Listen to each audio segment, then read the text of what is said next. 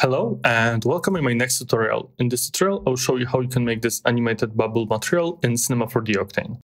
So let's get started. Let's go to Create, Extension C4D Octane, Octane Material. Let's apply it to our object. Let's double click at the material, go to Node Editor. And in Node Editor, we want to click at this material. Go to Basic, change the material type to Universal and BRDF model to GGX Energy Preserving. And for now, we will make it metallic so we can see our reflections a bit better. Later, we will change it to specular material. So let's add Composite Texture to film with. And we already have some nice rainbow colors going on. Also, I will change the roughness here so we can see it even better. Let's add 3 layers. Let's start from the first one at the bottom. Let's connect Octane Gradient to it. Actually, let's solve now this Octane Gradient. And let's click at the linear. Now, if we change this slider here in gradient, we can see we have gradient from left to right. So we need to change rotation Z to 90 degrees. And now it should be fine. Now let's change the order of these 2 sliders. So the white is first, and then we have black at the end. Let's disconnect those 2 layers for now. And as you can see, we have this nice rainbow going on, which we can use to add nice animation to our bubble material. But right now it's a bit empty. So let's add a bit more to it. What we want to add here is definitely this second layer. Let's connect it back. And let's add custom pattern. And again, if you don't see the custom pattern, just close the Node Editor and open it again. And if you still don't see it, it's probably because you have not the latest version of the Octane. And so let's go to the custom pattern and add procedural effects. Connect it to texture layer 2. And let's node it for now. And what we're looking here for is particles, which will generate those nice, particles around our sphere. And what's cool about it, we can also animate the time to get a bit more nice organic look to it.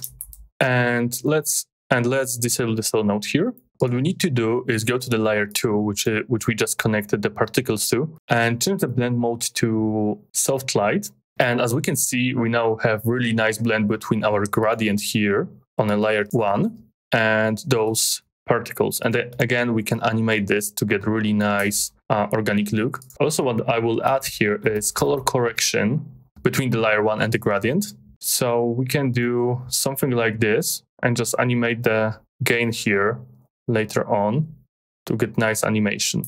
Let's leave it at 1.5 for now, so we can see it quite good. And let's move to the layer 3. Let's connect it back. Let's duplicate it by holding Ctrl and drag it to the top. Let's connect it to the texture of the layer 3 and change the type to paint colors. And we already have really nice result. Let's node this. And we definitely need to add transform to it because it's a bit too huge scale right now. Something like this. And let's disable the cell node. And let's change the blend mode of the layer 3 to either soft light or overlay. We can test both. I think the overlay actually works a bit better in this one. And I'll move it to the side slightly and add gradient between, in which I will adjust the black and white values of this paint colors till we get really nice result. Something like this. And let's see, I think it's already in a place where I want it to be. And let's now go back to our material and let's lower the roughness to maybe 0.04, which is really small value because we don't want to make it perfectly glossy. And let's get rid of the metallic. Let's go to albedo and change it to black. Let's go to EOR. It's 1.3, which is fine. We also can change the film EOR here to a different value like 1 or something, maybe 1.3. It doesn't really matter. It's just whatever colors looks best to you. In this case, what actually matters is going to transmission and changing the transmission type to thin wall and changing it to fully white. This way we get this nice bubble look. You can also enable the fake shadows if you want to. Let's actually enable it so it's a bit faster. And let's add fall off to albedo, which I will show you in a second why. Let's actually store render buffer here and let's add fall off to it. And as we can see, now we have nice outline of it, but it's a bit too much. Let's just put it all the way up and it's still too much. So let's just lower the maximum value to a bit lower value, like so. And as you can see, now we have really nice outline of this bubble. So it looks a bit more visible in our render. And if it's still too much, we can still lower it to 0.05 even, just so we have really thin outline around.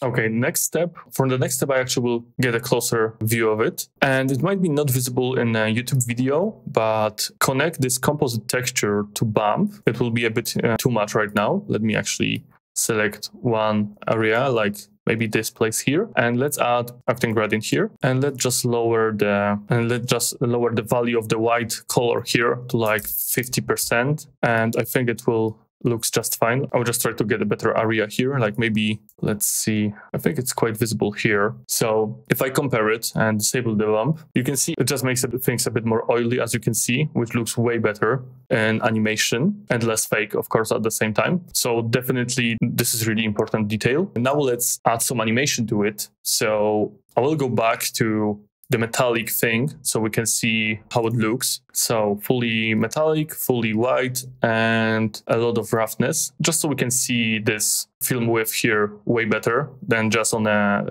specular thin wall material, in which it also needs a bit of time to not have noise and be visible. And what you want to do is go to the color correction we set up here in the first layer, change the gain to like 5, make sure you are on a first frame, click at this dot next to the gain, go to the last frame and change it to, let's see, like 0.5 and click it again. And also we can go right click at the gain, animation, show F curve, and make sure it's linear. And now, as you can see, we have this nice animation where it's slowly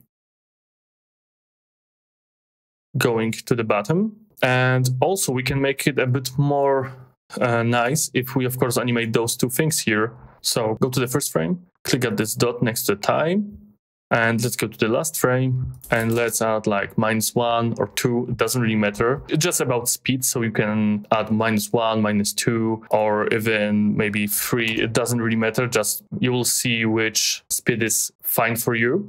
I will click at this dot again to make sure it's keyframed. I will again go right click at the time, animation, show F curve, and just make it linear. And we have now those particles animated, so they're moving slowly as well. And we can also do the same thing with this paint colors. So let's go to the paint colors, go to the first frame. Let's type like 0 maybe in time. Let's click at this dot next to time. Let's go to last frame. And in this case, it's a bit more subtle. So I will add like 20. So it's actually visible. Click at this dot again, click right at the time, go to animation, show F curve, and linear. And if we solo node this as well, we can see now we have nice animation of this, which is quite subtle. We can actually probably make it even more. Let's see, maybe 40. Let's click at this again. Let's see if it's better. I think it might be good enough. Let's disable the solo node and let's see it all in the context now.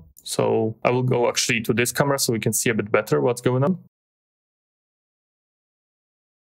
You can see it's slowly going down and also changing the shape of those waves, as well as those particles we have here. You can see those dots here. They are moving as well.